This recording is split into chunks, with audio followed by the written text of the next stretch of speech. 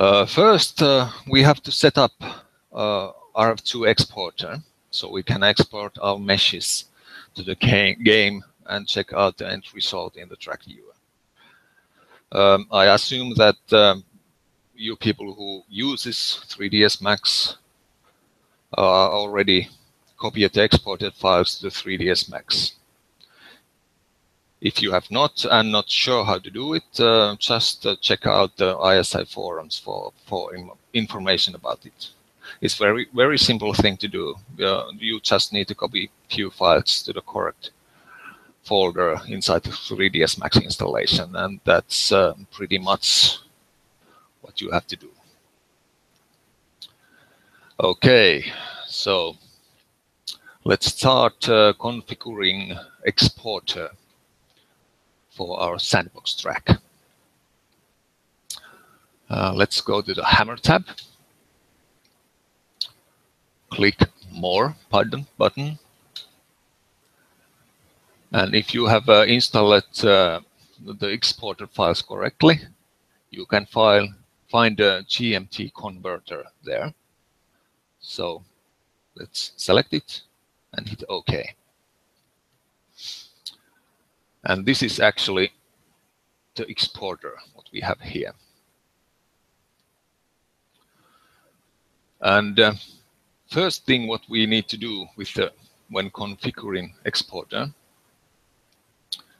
is to set up the folder where we will export the meshes from the 3ds Max.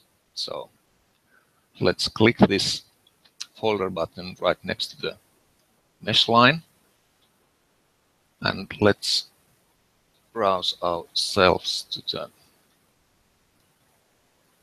modem and locations. And here is our sandbox folder, what we just made. And if you remember, we have all track-related files in the assets folder.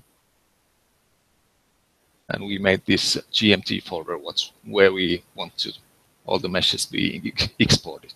So let's select that. Okay, that's done.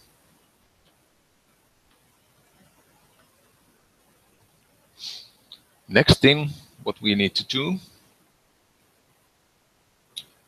is, let's go a little bit. No, we don't need the instance rollout yet. Actually, not the reflections. Scene file output over here. And now, first we have to define our current scene file. So, again, we click the button. And actually, let's see, we are now in the moddev locations folder. And over here, we should find our sandbox and our layout folder.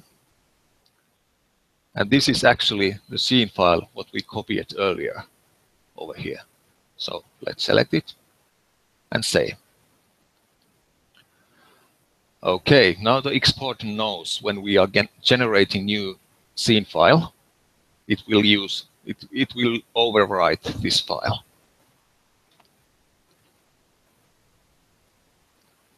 So that is pretty much what we need to do with that. Next thing, what we want to do to set up the viewport. It's located over here. What this means, this is N means near. So this is a near plane. This actually means that this is the shortest distance from viewpoint which will be rendered. So it's a half meter in front of you. And after that, everything will be rendered until the far plane is. In this case, it's in the 500 meters, but let's extend it a little bit. So now it will render everything to the 1500 meters. And next one is the width of the viewport and height of the viewport. Let's keep them in 1.0, so it uses the screen resolution what you have set up in the game UI, and of course in the Windows too. And then we want to add rear view also, so we can see something in the mirrors. So let's activate that, and I think these parameters are good enough for mirror view. So let's keep it there. Next one, what we need to do, we need to define the root path. Root path is actually the locations folder where all the tracks are located. So we have to define where it is. So in this case, we click the folder button again and browse ourselves to the mod dev and locations. And that it's all what the exporter needs to know about that. Then next one is the very important step. We have to define the search paths. So when the game starts loading track files, it needs to be known where to look for the track files. So we have to set up a few parts over here. So let's activate it and start browsing our parts. So first,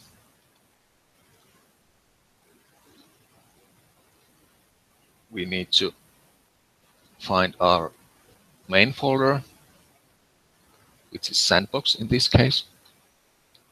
So that's our first path. Then we need a few more.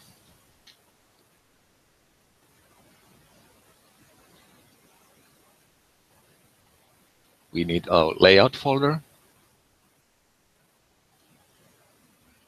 And then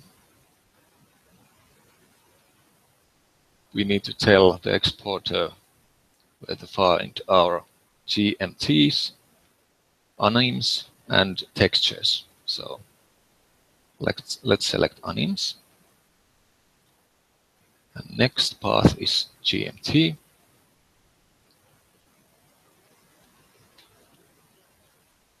And the last path is maps. Okay. Now we have configured the exporter. So let's make a quick recap what we have just done. We loaded the exporter under the Hammer tab. We defined our mesh folder, which is that assets -gmt, which we made earlier. We defined our current scene file. This is the choiceville scene file, which we copied earlier and rename it. So it's defined there. We set up our viewports, near plane, far plane, and track screen height and width. We added review. We told the exporter the root path and defined the search paths. So now the exporter is configured. So let's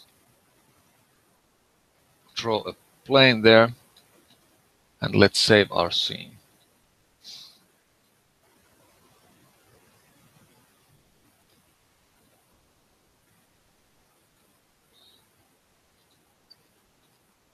Locations, sandbox, assets, and here are the scene folder. So let's give this test piece. Okay. And now it's saved. And when we save this scene file, all the exporter settings are also saved in the max file. So when we reload our file again later, all the exporter settings are there. So you have to configure the exporter only once.